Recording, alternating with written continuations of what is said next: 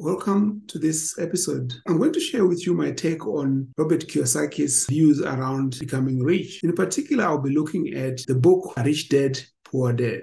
In this book that he wrote some years back, which has become a very important book for me after I've read it and I've reviewed it, I found out that there are fundamental differences between rich people and poor people, particularly in the way they look at income and wealth. The first thing that Robert Kiyosaki talked about is that poor people work for money and rich people don't. What is the difference? The difference is that poor people, they spend a lot of time working for money so that they can earn money and then use it to spend on things that they want. They literally work to earn money. Whereas rich people, they work to get money to invest in assets that then eventually generate income. So a subtle difference, yet a very critical difference. Poor people work for money to eventually spend and buy things that they want. Rich people, on the other hand, they work to be able to earn money, to acquire assets that then gives them a source of income. The second point that he talked about is about the matter of keeping money. He said that it is not how much money you earn. What is important is how much you actually keep. Because your earning, while they might be low or very high, does not necessarily help you to build wealth. Wealth is built on the money that you actually keep. But the word keep, he means literally saving. The money that you retain for yourself and not spend on wants, on things that you need or things that you want to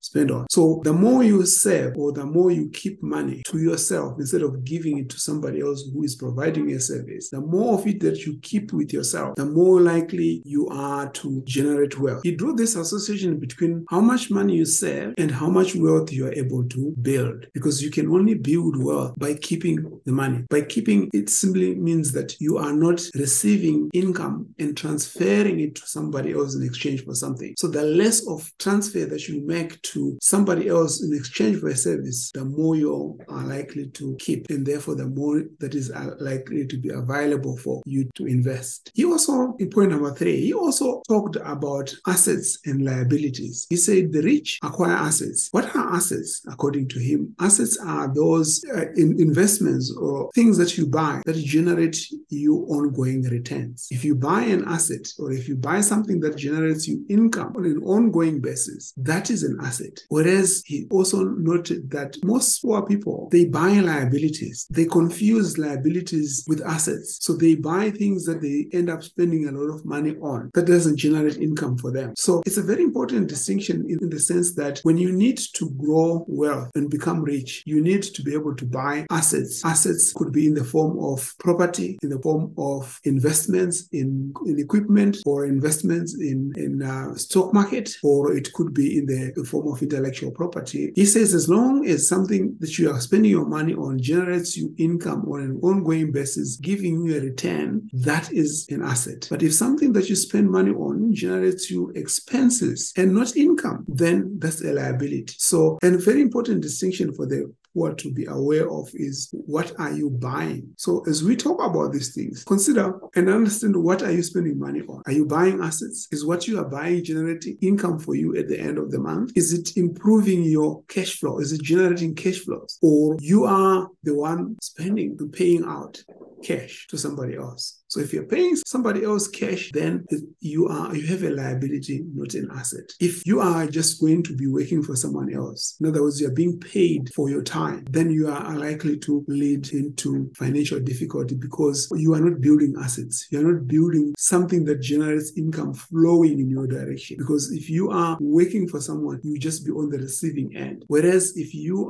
invest money, you will be on the other side of receiving wealth. In other words, wealth will flow in your direction instead of outflow. So he also noted that when you are working for somebody else, you're only paid based on the number of hours that you attend work. Whereas when you have other assets generating money for you, your streams of income can be multiplied. There's a potential for you to receive more because you have more assets that generate money flowing in your direction. Whereas when you're only working for somebody else, you will be paid based on the time that you attend, which is just you only attending work. So yeah, your stream of income will be a single source rather than multiple sources of income. And he also pointed out that building wealth involves you making some changes to your life, your lifestyle, how you view your income, how you spend it, and how you look at it. Because if you want to be well, you have to think of the ways and means by which you can become well. And you have to change from the way that you are spending. Take, for instance, if you receive your income and you go out there and spend all of it, and you then decide, I want to be rich, or I want to be wealth, I want to generate income coming to me, you might need to change the way you are investing in yourself. Meaning to say, you might need to change the way you treat your income, because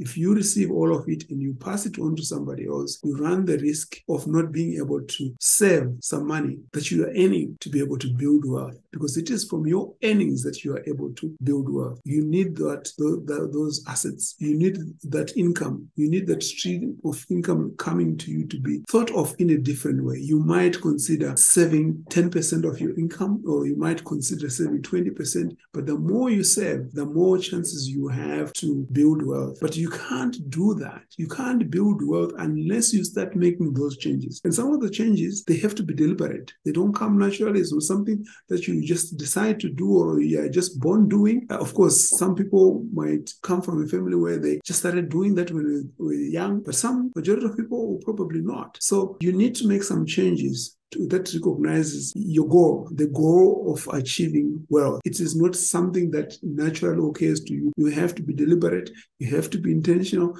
You have to want it. And you have to want to make the change. Nobody's going to make it for you. You have to want to make the change. So it involves making some lifestyle changes. I think like anything else, change is painful, but it's necessary for you to be able to transition from a person without wealth to a person with wealth. So those are the texts. And these texts that I'm mentioning are the texts that I have seen, and I've seen practically in my own life, that I agree with them. And I have gone through some of these 5 texts that I have outlined for you. I find that most people struggle to achieve these 5 points. But if you have a different way of looking at it, let's share. This is the purpose of this channel. If you like this video, please subscribe and like, and we'll see you in the next video. Thank you.